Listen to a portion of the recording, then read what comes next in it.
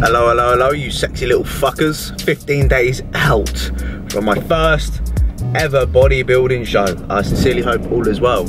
You know what I'm doing. I'm wearing the old shitty Monster Factory jumper, which apparently I do not ever wash. And I just let it stink and wear it every time I do cardio. So we're off to do cardio, which I've just literally just mentioned, which is fantastic. And I'm chatting waffle. It's like 25 seconds. Yeah, it's going well.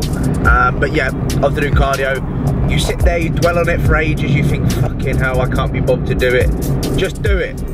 You're sitting here now watching me do your bloody cardio. Or if you are doing your cardio right now, fair fucking play to you. Make sure you get your head down, make sure you kill it. Wise words from George's AM. Fucking kill your cardio, you cunt. There we go. But no, honestly, thank you for all the support. Typical day in the life of me, 15 days out. I hope that you enjoy the content and stuff like that. So let's get on with this shitty cardio and get it over and done with. You already know what I'm doing. It's quite straightforward. 30 minutes on the Stairmaster, level 12. I always like to mention level 12 because I work bloody hard for that. People do ask me how I've been doing that, or how do I do level 12. I've been doing it for 7 months now, the Stairmaster, 3-4 times a week. If I can't do it by now, I'd be fucking pissed off, basically. So what I'm trying to say is, over time, you're gonna get better. You're gonna get better, and you probably won't even realise it half the time that you're actually gonna, oh shit, I can actually probably increase my intensity of the cardio, or whatever it may be. But that's a different story. I'm waffling there. Cardio time, motherfuckers. Just keep going, George. Look like I'm ready to fucking mug someone in the gym. Just keep going.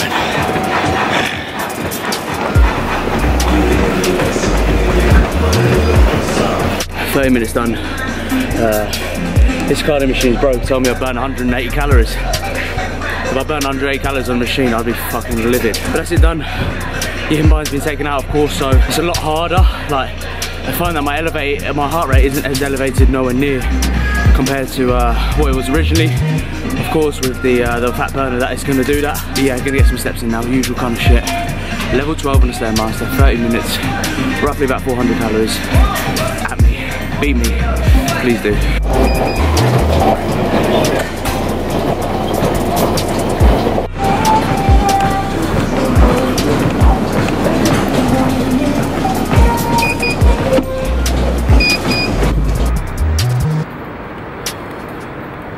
Dragging myself. Look how far the gym is. I park all the way up here. I look like I'm honestly gonna fucking kill someone, which is don't fuck with me, alright, sort of thing. But that's cardio all done. 30 minutes on the Stairmaster level 12 and then 30 minutes of an incline walk. I progress it every 10 minutes on the incline, so I start off at 6, then I go to 7 after 10 minutes, then I go to 8 after 20. No, I start off at 6 and then do 10 minutes to 6. I'll do between 10 and 20, 7 incline, then between 20 and 30, I'll do 8 incline, and the speed is 6.2, believe it or not. I've increased it by 0.2, which is fantastic. But yeah, that's all done. A little bit of ab work to finish, and then a little bit of that massage chair, which is fantastic, by the way. Well, why not try and, I sat here for like 2 minutes, and I was just thinking, I haven't provided any value at all in this vlog already. So value is coming right now from cardio. How cardio hacks, cardio tips. There's not really much to it, just get it fucking done is my kind of thought process. But how can we make it more efficient? How can we make it quicker? Is one, of course, keep your mind busy. So what I normally do is I normally actually go through like Instagram, or I'll kind of fill out, I'll write like a post which I'm writing on Instagram later or something like that. I always find that my time goes a lot quicker when I'm thinking about what I can write in a post, or I fill out my Fitness Pal, something like that. Little bits and bobs to keep my mind busy. As well as that, you can watch YouTube videos. I always listen to a podcast as well in the background, so I'm always trying to educate myself. Anything like that which keeps my mind busy, because once you start thinking about the time, fucking hell does the time go slow.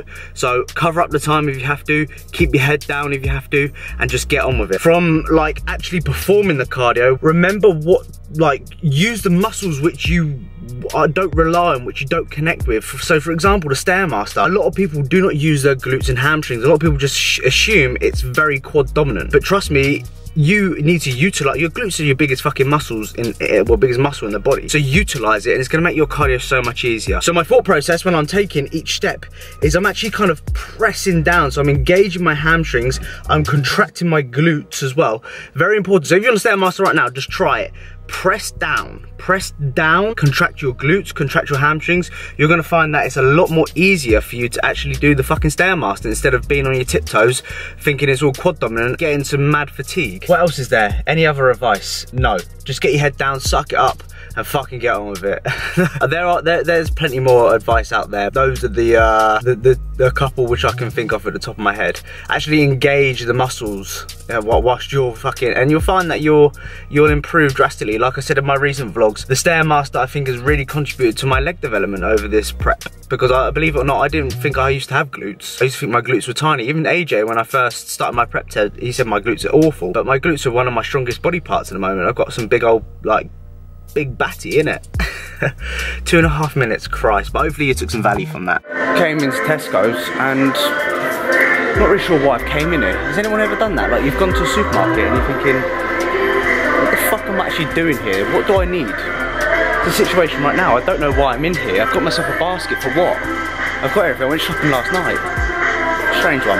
So I did actually pick up a few bits. Nothing fucking crazy. You've probably all seen this before. Well, you definitely have seen this before. 3 packs of asparagus. As you can see, 3 packs for £4. Get straight on that. A little bit more girthier than what I wanted. Peru are not doing bits at the moment. They're a little bit girthy, these ones. They will do. They will do. Got some organic kale because I'm trying to save the planet.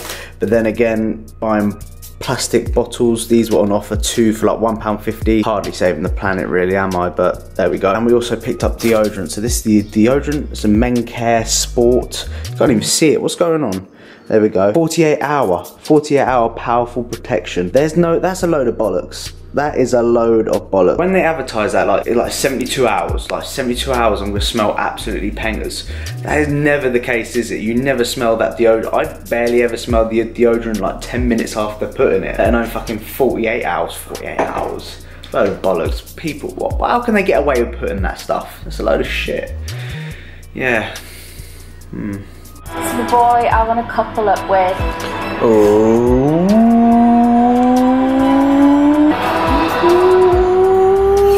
No, you wankers. So with Love Island, I made a bad move this morning. I went on Twitter. We know that Love Island on Twitter literally makes Love Island 10 times better. And I know who she's picked already. Stupid move, going on Twitter this morning. I know exactly who Amber picked. Fucking stupid, George. That was as I say in my Scottish accent, that was a bad move. A bad move. Cry. Jeez. She made the right decision. She made the right decision. Look at everyone's face. She made the right decision. Meiji. Michael. Yeah, you fucking wanker. That's what you get. That's karma. On my way to a push session. Now, as I'm getting really close to the show, just under over 2 weeks now, I've really kind of stopped taking MV Pre and stims, well, too many stims, because with the BMBF and some particular federations, like especially natural federations, they ban particular ingredients in some pre-workouts, which is stupid. Like there's something in MV Pre which is banned apparently, which is frustrating because I don't get how they work that out, you know, like I don't get how this extract or this African tree berry is gonna, you know, make you superior compared to others. It's ridiculous. So you really want to be on the safe side. Imagine me doing like a 30-week prep and failing a fucking drugs test or something like that when it comes to competing, or failing a polygraph or whatever it may be. I'd be fucking fuming. So I keep to the caffeine tablets. They work really well. These ones are from My Protein. They're called Caffeine Pro. Each tablet has 200 milligrams of caffeine in it, which is totally fine with me. So if you're not into your coffees, not into your pre-workouts, or don't want anything like that because you know you're going to be, for me, if I have a coffee sometimes I just piss for England. These are really good. And if you don't like coffee, some people don't even fucking like coffee, which is strange. But there you go. These is something which I'd recommend. Going into my push session, not really kind of expecting much, if I'm honest with you. It's not a session I crazy enjoy at the moment. My progress isn't amazing, especially with presses, as I mentioned previously.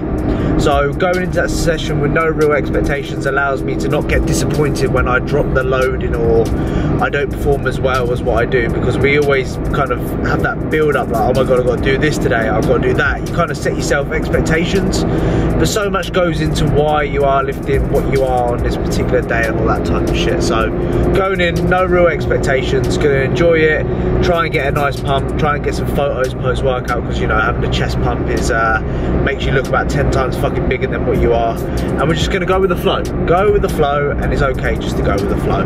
So let's fucking do it. Nut is in the game. Fuck off everyone else. I don't know where I'm going with that. Look at this piece of shit in front of me.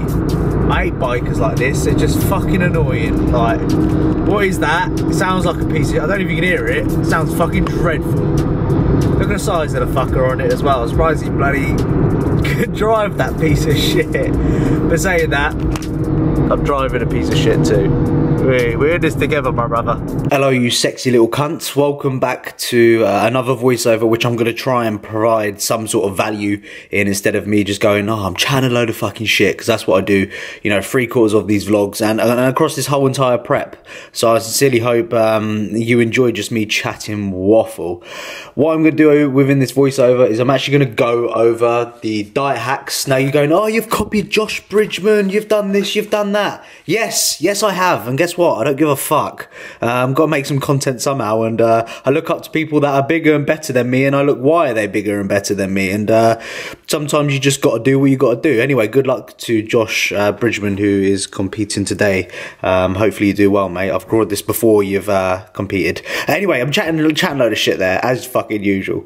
So, diet hacks. My number one important factor which I take into consideration, I've got 5 things which I've written down here. Number one is food volume. Now, I've had clients come to me, I've had clients in the past complain that they're hungry, and I look at their diet and they are eating protein bars. They're fucking eating, you know, protein bars like 20 grams of carbs, 20 grams of protein, 10 grams of fat.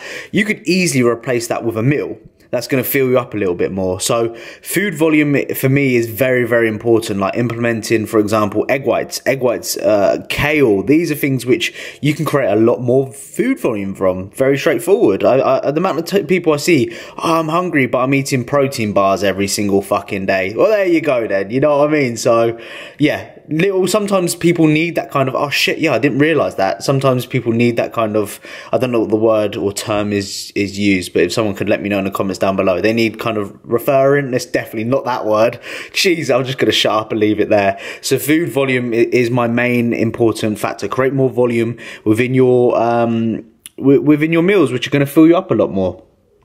Number 2 I've written down here is smaller eating window / fasting. I think this is a really good way of doing things. Like for me, I fast, like I've just ate my first meal and it's 11 o'clock in the morning. I reduce the timing that I eat, or window that I eat, so it allows me to kind of eat more frequently, every 2 to 3 hours, for example. Unless I'm really, really busy and I know that, you know, I've got things to do and I can space it out a little bit. But when I'm a lot more food focused and haven't really got much going on during the day, especially on a rest day, they're always boring as fuck, I mainly try and fast for as long as I can, and it allows me to, like I said, get that smaller window in.